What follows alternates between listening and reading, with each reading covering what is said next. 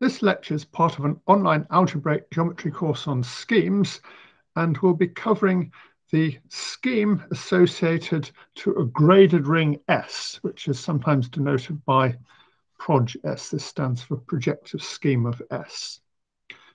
So to motivate this, we will first recall the projective variety of a graded algebra over K. So here K is going to be an algebraically closed field. And we're going to look at a finitely generated graded algebra over K. So this will be K x naught up to xn. And then we quotient out by some graded ideal I.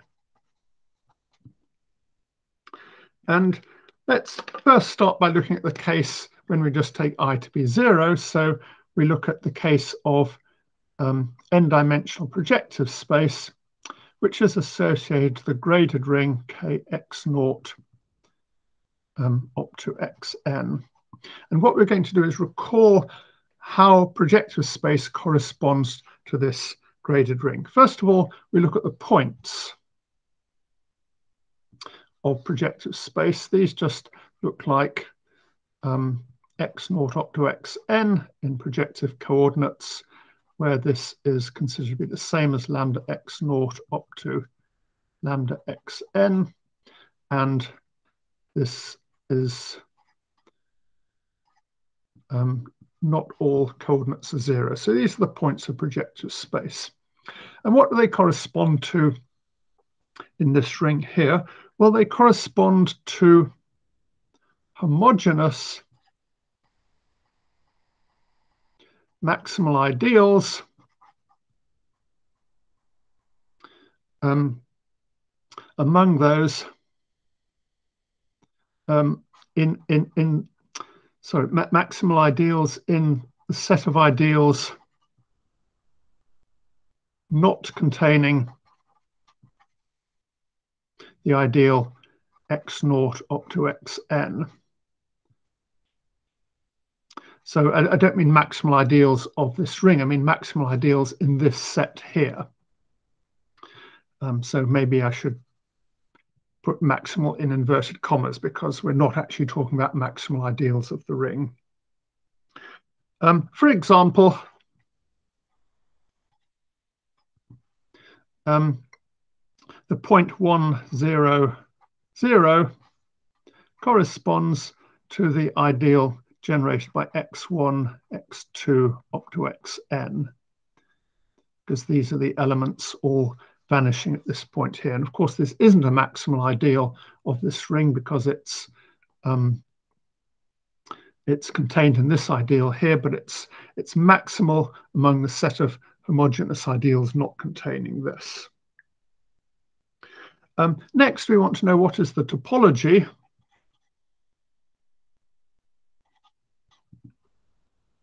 so we can have a base of open sets is going to be given by the sets df, where f is homogeneous and a degree greater than 0. And this consists of the maximal ideals, sorry, the ideals not containing f. Here, these are, again, they're not quite the maximal ideals of the ring. They're these ideals here. For example, if f is x naught, then dx naught is just the set of all points with x naught not equal 0. So you may as well take x naught to be 1. So it will be these points here, which is isomorphic to the affine plane AN. In general, df is just the complement of the hypersurface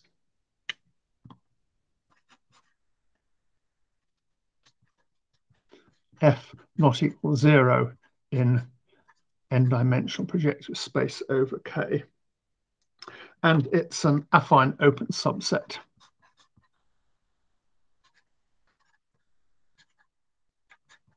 So we've got the points and we've got a base of the open sets. And finally, we want to know what are the regular functions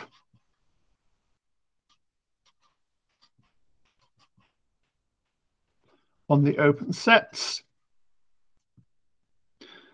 Open sets U. So the regular functions on an open set U will denote it by O of U. And we're only going to define it for these special open sets. So O of D of F is going to be Kx naught up to xn. And then we're going to invert F. And then we're going to take the degree 0 elements. And you can see this works. For example, let's see what happens if we take F equals x naught. Then we take Kx naught up to xn, x naught to minus 1. And we want the degree 0 elements of it. Well, every monomial here, every homogeneous monomial here can be multiplied by a unique power of x naught in order to make it have degree 0. So this is just essentially the same as Kx naught x1 up to xn. Or I guess this is isomorphic to this. I guess strictly speaking, what we're doing is we're thinking of this as being Kx1 over x naught up to xn over x naught.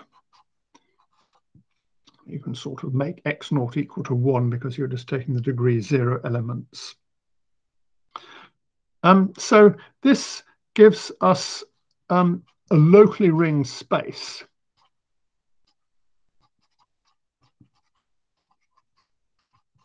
We've defined a set of points, a base for the open sets on the points, and we've defined a ring on a base of open sets, and you can check without too much difficulty that this satisfies the axioms for a locally ringed space. We can also work out the stalk of a point corresponding to the ideal M. It's not too difficult to figure out that this is just, you take Kx naught up to xm, xn, you localize it at M and you take the degree 0 point. So this means degree 0, and this means localize at M. In other words, invert everything not in this maximal ideal. And this gives a almost one-to-one correspondence between finite dimensional graded algebras over K with no nilpotents with projective varieties over K.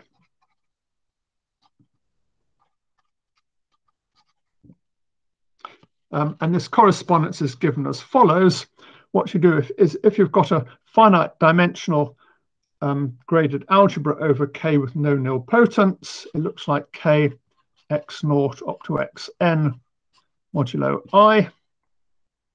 And this, of course, just corresponds to the subset of p to the n with I equals 0. Now, what we're going to do is just copy this construction for more general graded rings S. So we're going to take a graded ring S, which is sum over n greater than or equal to 0 of Sn. And first of all, S naught need not be a field. Secondly, S need not be finitely generated. And thirdly, S might have nilpotence. So just as we extended the definition, the correspondence between affine varieties and certain algebras over fields to arbitrary commutative rings, we're going to extend the construction of projective varieties from graded algebras to a construction for arbitrary graded rings. So we still keep the ring to be graded. And now we just copy this construction. So the points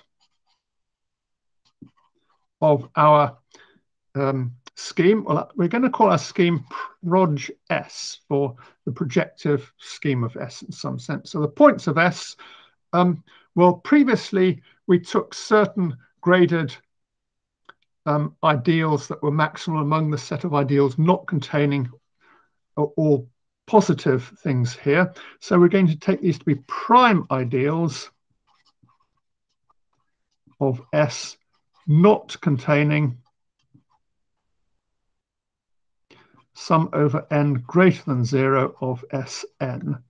So this is an ideal, this is a prime ideal of S, but we kind of want to throw it out. I mean, it kind of corresponds to the point of projective space with all coordinates 0, except this isn't actually a point of projective space, so we throw it out.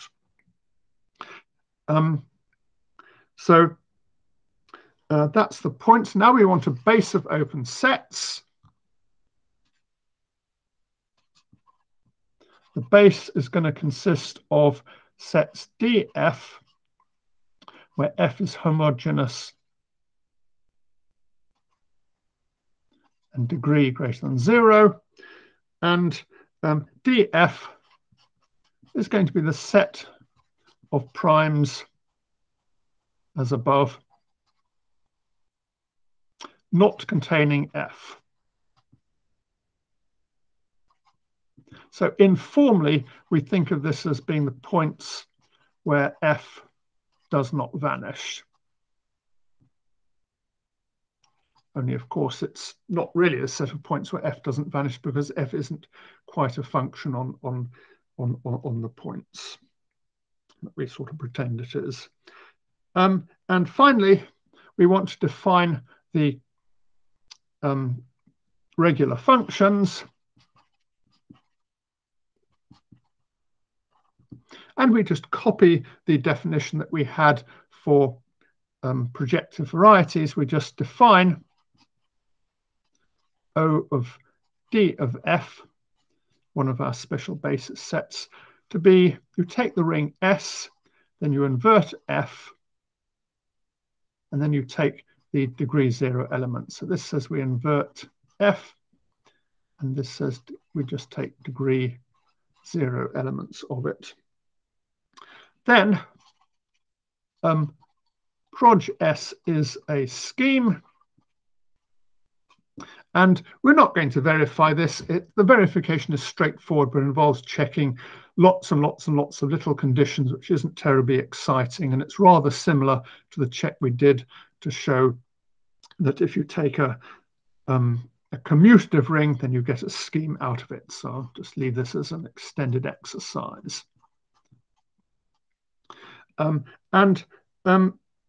We can cover it by open affine sets. In fact, each df is an open affine subset isomorphic to the spectrum of this ring here, S f to the -1, 0.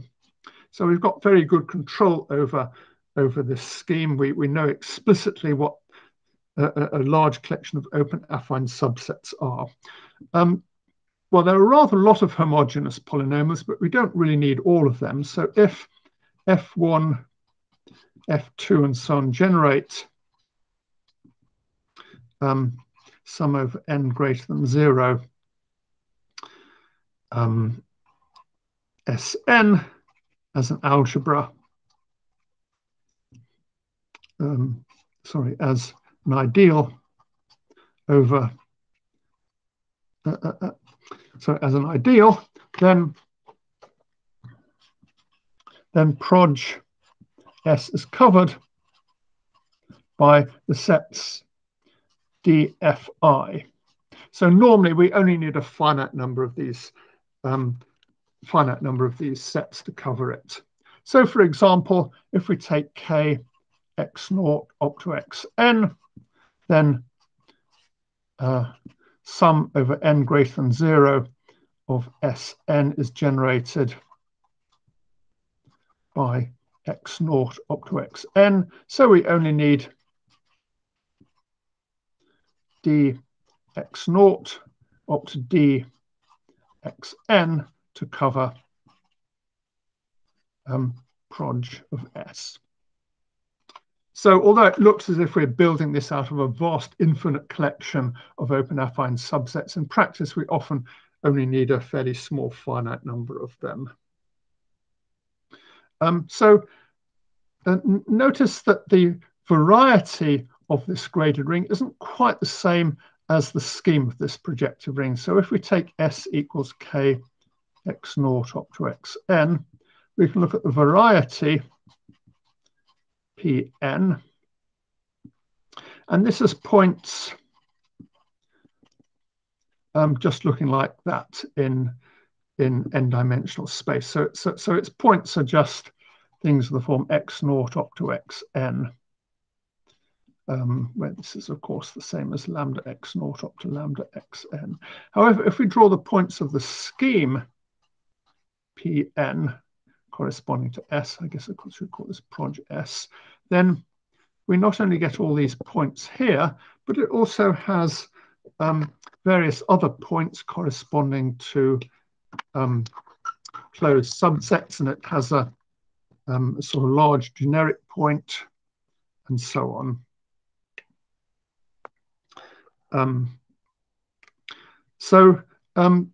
The scheme contains all the points of the variety, but it also contains points corresponding to irreducible subsets of dimension greater than 0, so it's not exactly the same.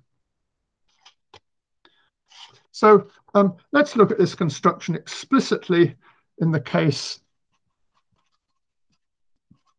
when S is just the ring of polynomials in two variables over a ring R. Then Proj S will be covered by dx0 and dx1, because x0 and x1 generate this. So we should work out what these are. Well, dx0 is equal to r x0, x1, x0 to the minus 1, and then we take the degree 0 elements of this, which is just r x1 over x0. So it's just polynomials in this variable here. And similarly, dx1 is just polynomials in x1 over x0. And we want to know their intersection, so dx0 intersection dx1 is just dx0 x1, which is, you take polynomials in x0, x1, x0 to minus 1, x1 to minus 1 with degree 0, which is just all polynomials in x0 over x1 and its inverse. So we've got maps between these two rings and this ring, and this corresponds to having a map. I'm getting a bit tired of writing x1 over x0, so I'll just call this y. So we've got a map from our spectrum of ry, y to minus 1, to spectrum of ry, and spectrum of ry, and sorry, ry to the minus 1. So these are two copies of the affine line, and this is more or less the affine line minus the origin. So we're gluing together two copies of the affine line over the affine line minus the origin in order to get P1 in order to get Proj of S. Well, this is exactly the construction we had for P1 in the previous lecture. So Proj of S is just P1 of the previous lecture. So this construction generalizes the construction of the projective line we had to high dimensional projective space.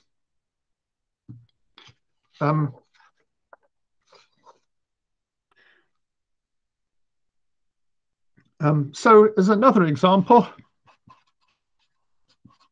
let's just work out the points of PKN, where PKN is just going to be Proj of K x naught up to xn. So this is a scheme that corresponds to n-dimensional projective space over K. And we want to think, what do we mean by we're taking sorry, not the points, the K-valued points. And the K-valued points, you might think of these as being the points from spec of K, which is a point, to Pk to the n. But as we saw last lecture, this isn't quite right because this allows all sorts of funny automorphisms of K. So what we should really do is consider these both as schemes over the spectrum of K. In other words, we've got natural maps like this. And all we're looking at is morphisms from this scheme to this scheme that make this diagram commute. So these will be the K-valued points of P to the nk. And more generally, we can take points with any algebra over K. So if we have an algebra R over K, then we can look at map spectrum of R to spectrum of K to Pk to the n. So we want to find all the maps here that make this commute. And this is why we write this apparently rather silly morphism from spec K to spec K, which is just the identity map. If we were just interested in the K-valued points, this would be kind of pointless. But we're also interested in more general R-valued points where R might be an algebra over K. And in this case, we still want this map to commute. It's again eliminating silly automorphisms of K that we're not really interested in.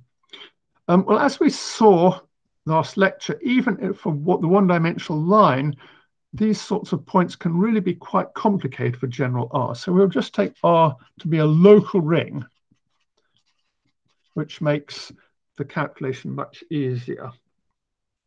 And the point is, if R is a local ring, let M be a maximal ideal, then M is in the closure of all other points. So you remember a point of the spectrum of R is just a prime ideal, and its closure is all the prime ideals containing it, and as M is maximal, M certainly contains it. So suppose we map spec of R to some scheme S. And suppose this scheme S is covered by open sets. What we do is we look at the image of M. So we look at this point F of M. And now all other points of R, their image, the closure of the image must contain F of M. If F of M is in some open set U, then F of spectrum of R is a subset of U. So this means we don't have this problem that the spectrum of R might not be contained in one of these open sets, but might pass through several of them, which makes it very complicated to work out what spec of R is. So anyway, we know that P R of n is covered by these open sets